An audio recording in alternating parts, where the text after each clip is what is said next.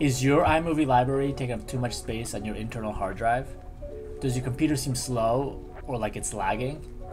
Well, in this video, I'm going to show you how to move your iMovie library to an external hard drive to free up all that space.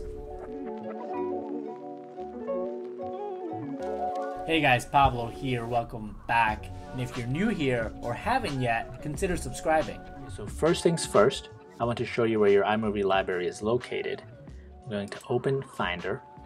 From here we're going to go to Movies, and here it is. So you're going to see iMovie library. You're going to right click. We'll click on Get Info to see how much space it's actually taking up on our internal hard drive.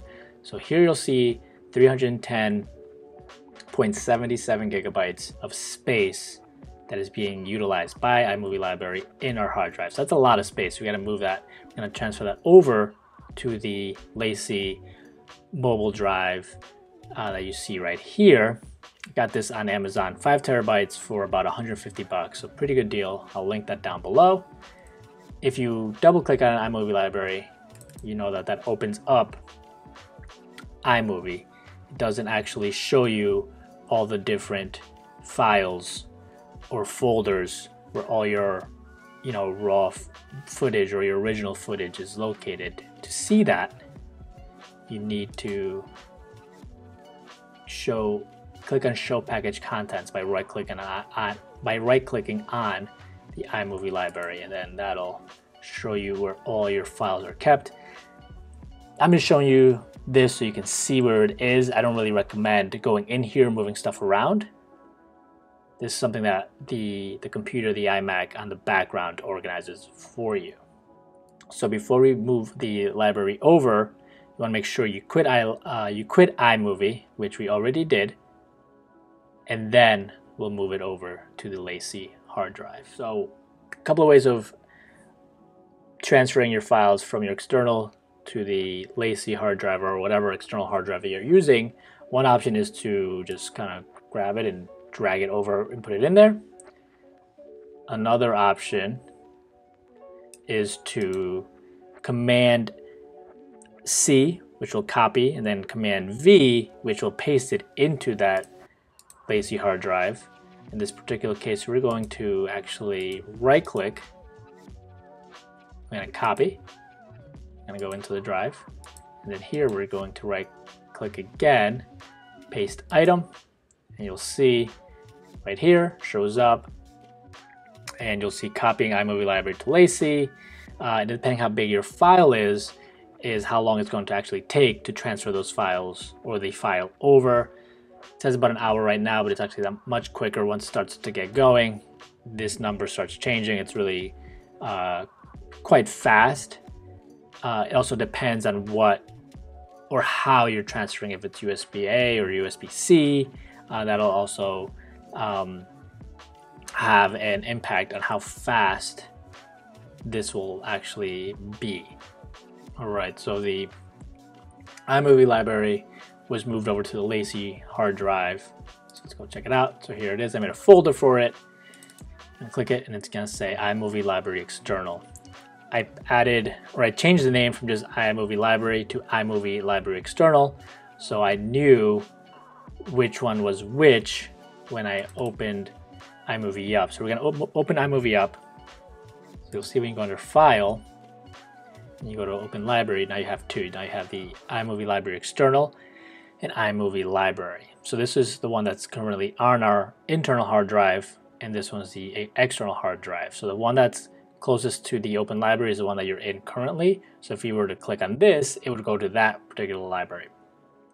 But what we want to do is we want to get rid of this library to free up that space. So what we're going to do now, before we delete it, we want to make sure that both of these have the same amount of space. Let's go back into it. Let's right click and get info. So this external hard drive, or this iMovie library external, has 310.77 gigabytes, and let's go to the movies. Do the same thing, right click, and you'll see here, just say the same exact thing. So 310.77 gigabytes, where in the Macintosh hard drive, and this one we're in the lazy. So we know that they have the same amount of files so that we aren't worried about losing any of those files when it transferred over. Now we can go ahead and delete the iMovie library that's currently in our internal hard drive, which is the one that's under movies. So if you go here, movies, iMovie library, again, many different ways of deleting this. One particular way is just move to trash. You can drag it into the trash, but we're just going to do move to trash.